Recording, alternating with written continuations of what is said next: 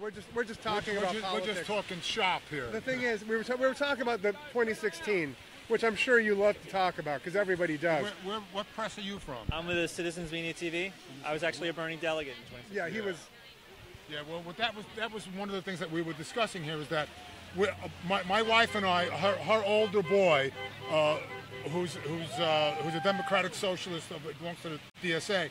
He's the type of millennial that it was Bernie or nothing. So now, we had this ongoing argument that I said to him that I would argue back and forth with him that you have to take little steps. So they did not, once Bernie was out, they did not want to vote. So they did not vote for Hillary. So in many ways, all the other things that were stacked against the Democrats, that was one huge thing, along with all the other things, and that's why we have this nightmare that's happening right now. On the other hand, though, I mean, here's the thing. There's, like, if you ask why didn't Hillary win, there's like, that's one thing that would have made a difference. Right. But there's like a half dozen other things. Yes, absolutely. If that still happened, but if the 8-year thing, if Hillary had gone to Wisconsin and Michigan, that maybe would have made the difference. If there's tons and tons of things that you can name as being responsible. So there isn't any one thing. But yeah, like we were saying, essentially in any of our lifetimes, there's only been one time that one party held the White House for more than 2 terms, and that was Reagan and Bush in the 80s. And we were, despite that, we came really close to doing it again. So, it's not... That's true. And, there are people who are looking at that defeat and saying, this clearly shows the Democrats are on the wrong track and we need to completely revamp everything we do. No. It's not true. That's like saying the Atlanta Falcons should fire their entire coaching staff because they lost the Super Bowl by 3 points. I'd like to follow up with something you were just saying. They didn't vote for Hillary because why? Well, because Bernie was their choice, and a lot of certainly my stepson and a lot of his contemporaries do not believe that the Democrats are doing things in their best interest. They're tired of the Democrats doing the same old playbook stuff. Do you find that a reasonable point of view? Certainly, I would like to be as progressive as possible. I don't know that that's reality, but I would argue it might not be reality because people like you say that it's not reality, and so therefore I won't vote for it.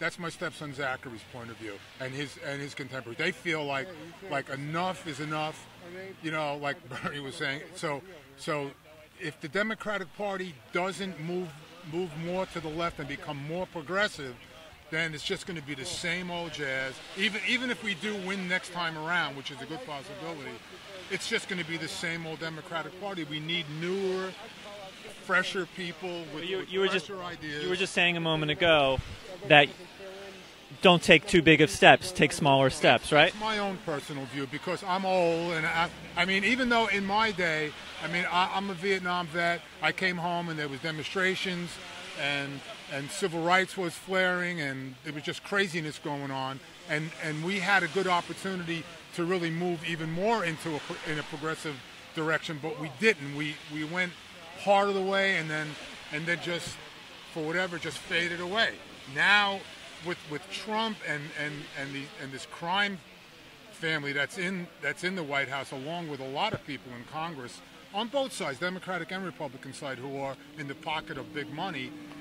Anything you read economically by any intellectual who really knows what they're talking about will tell you that this is the new Gilded Age, and I believe all of that. But how do we get there? I mean, is my stepson's way and the way to go, or is baby steps the way to go? I don't know. But ultimately, I think you agree that the destination is what you both agree on. It's just the speed on getting there, right? I'd like to get there as soon as possible, for sure. But it sounds to me like you're contradicting yourself. You're saying I want to get there as soon as possible, but we have to take baby steps.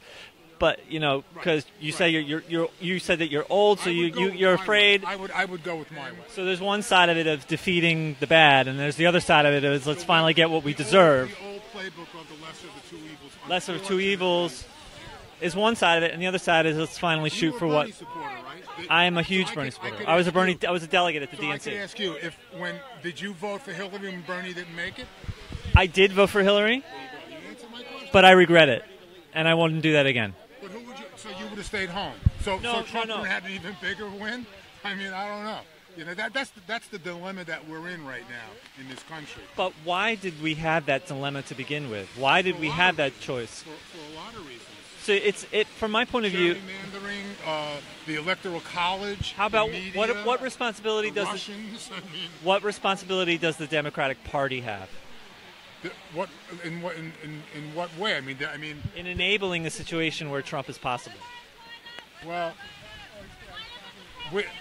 mobilizing the base. They have to get people out. Turnout is such a horrible thing. I mean, you said in retrospect you wouldn't have voted for Hillary. You would have stayed home, or maybe wrote somebody in, right? I made the decision after vote. I voted for Hillary not because I liked Hillary, but as an anti-Trump vote.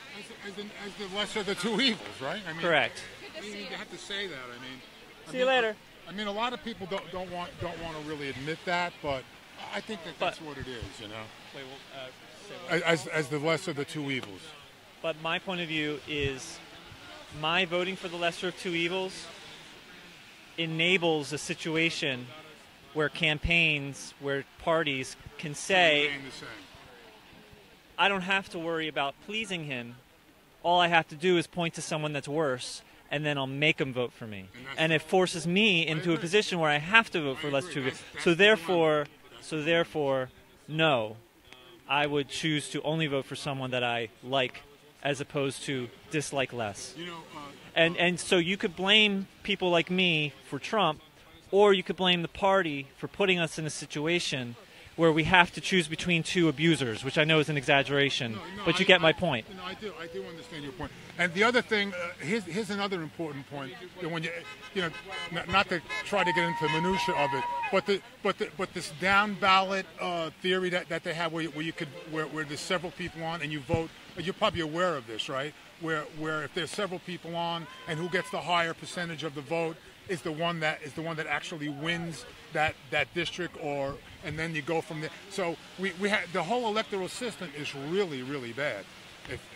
I'm probably preaching to the choir. You're probably aware of it. You know, I mentioned gerrymandering and the electoral college. The electoral college is just an absolute travesty, really. I agree that it's a bad thing, but really, if we had a really good candidate, it wouldn't have been a factor. No, but the system as it stands now, along with the gerrymandering, allows bad candidates and even somebody like this criminal Trump to get in. You know, so I mean we're politically in a bad way in this country. You know, when you talk to I had a conversation earlier.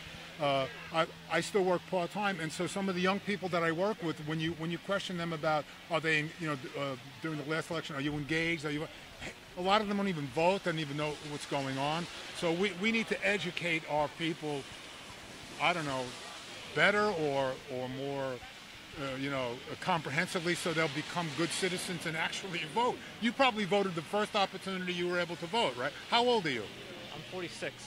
I mean, I'll be 70 on my next birthday. I voted from when I was able to vote. You know, at 18 but I wasn't.